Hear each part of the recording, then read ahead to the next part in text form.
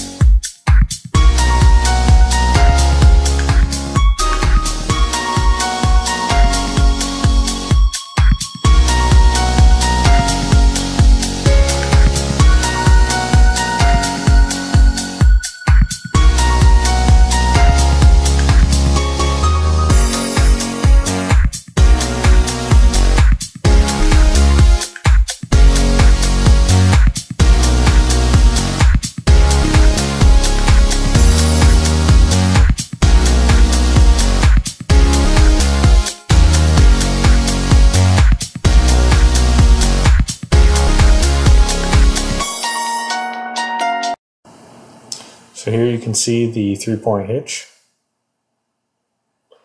As we move to the side, you can see the PTO is held up by a nice little holder. Keeps it up off the ground. The hoses as well do have a holder. As of right now, they're not in it. Also, there's a sticker indicating what functions to go in what remote. So as you can see, there's a red one with a 1+.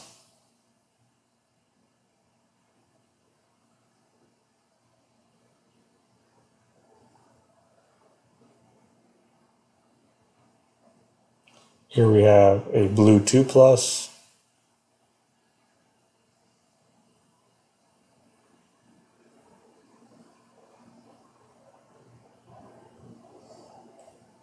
And the blue 2-. A little bit tricky here to try to get them all in there one-handed. But of course they're nicely labeled there with those plastic grips, which helps going into the remotes. Also, this does have the operator's manual holder there on the headstock. As we move to the back, we can see this box for holding knives.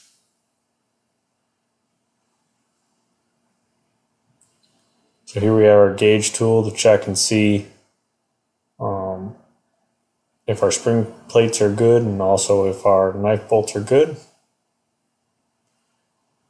Here's a tool to return down a shear hub if for some reason you shear the roll pins. It does come with a few extra roll pins.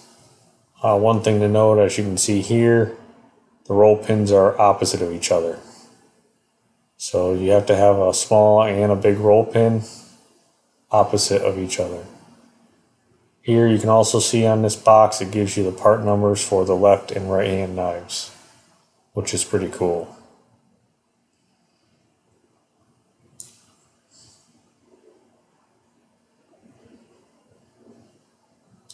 There's also a sticker right above the box, again showing you direction of the knives with the part number. Above that, it just talks about checking to make sure your spring plate is good and also your knife bolts are good.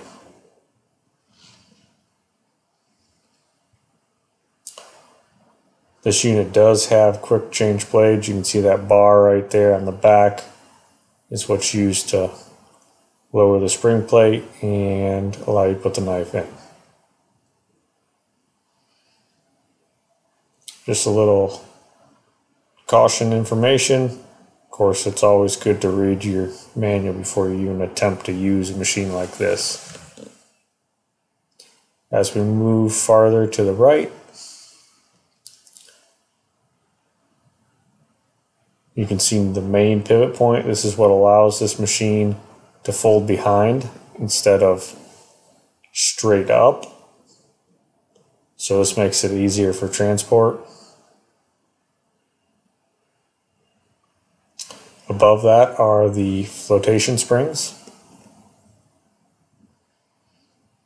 In the center there you can see the lift cylinder for field operation. To the left of that we have our setting for float. So basically you'd lift it all the way up and then you can pull that pin, and depending on the pin setting you can adjust your flotation. And there's your park leg on the left hand side. So as you can see, the pin is not fully locked. The leg is not all the way resting on the ground. This is because this mower is set up for shipping purposes. Normally that leg would be down on the ground. So here is that bar for changing the knives. Basically you just slide it under a disc, pull down, swap the knife out, and go.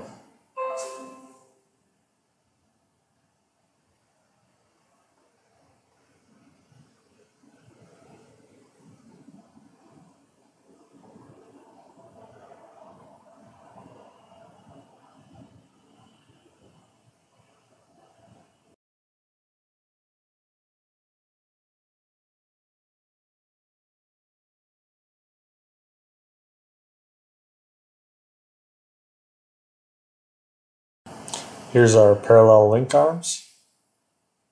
So normally, depending on the model, they want to be pretty close to level. If they're not, then this can definitely impact your flotation of the machine. As you can see, it is down on the frame stop.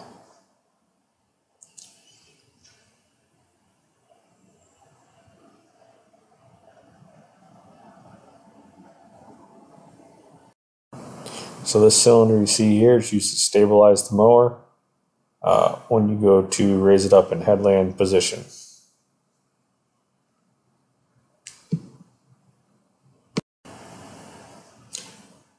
As we move far all the way right, we can see the safety sign. This is going to be, of course, on the back of the mower when it's folded into the transport position. So this is what, of course, the people, the cars, the trucks on the road will see from the back of the machine. Pretty nice little update there. So if we keep moving back towards the headstock,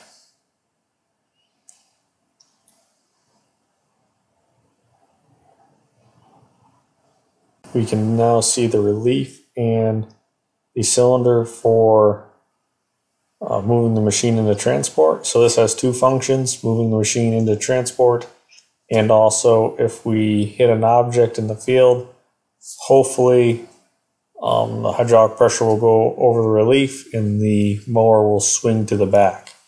Now, of course, it's not a guarantee. Of course, it all depends on conditions. You know, what you hit, how fast you're mowing, all that sort of stuff. But it's a cool feature to hopefully save the mower in the event you do hit something. Here is the light plug for that single light out back there. Pretty basic. Hope you guys enjoyed this basic overview of an ECR 400. Please subscribe and stay tuned for more videos.